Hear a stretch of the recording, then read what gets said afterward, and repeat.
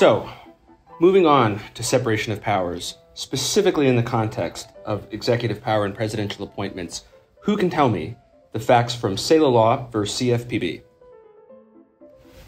Stephen. Okay, so I'm going to spill the tea on this post-financial crisis landscape. In 2008, the economy gets low-key roasted, and there's really no slave vibes. Define slay vibes.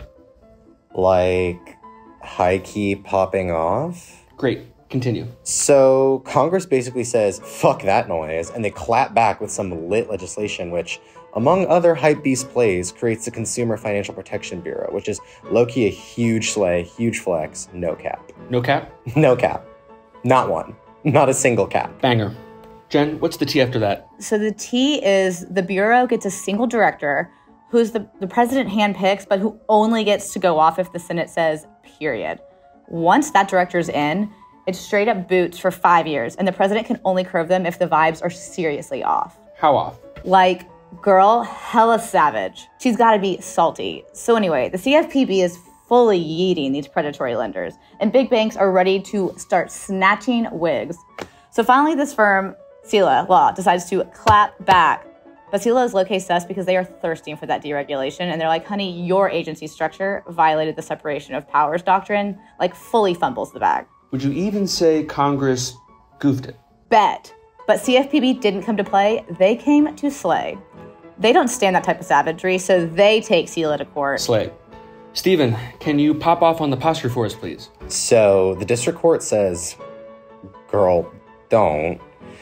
The CPFB structure is low-key a banger, like lit as is, and the Ninth Circuit affirms and says, hold on to your wigs, because the director slayed the house down boots. Boots. And Anne, I'm hella hyped for that holding. What did the SCOTUS say?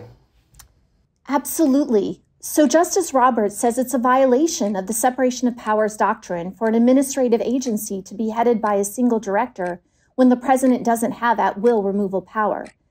Such an agency structure, placing extensive power in one person, violates the Constitution's vision for government, given the lack of executive oversight. And no shade, but in the future, please don't speak if you don't have a full grasp of the material. Stephen, pop off, please. Yeah, so this opinion is a bop. Like, Justice Roberts is fully spilling. Like, his body is tea. He's high-key saying we don't fucks with an organization with a single director when the president can't yeet them. And when we say Roberts doesn't fucks, do we mean that in the due process sense or the sense we mean when we teach it in property law? From the context of the holding, I read Justice Roberts as saying F-U-X-X, like in more of a liberty due process and perhaps even a 14th Amendment sense. I'm gagged. Great textual synthesis. Well, that's all the tea for today. Next class, I'd like you all to come having reread Humphrey's Executors, and if you have any questions, please just hit me up in my office hours, period. Period.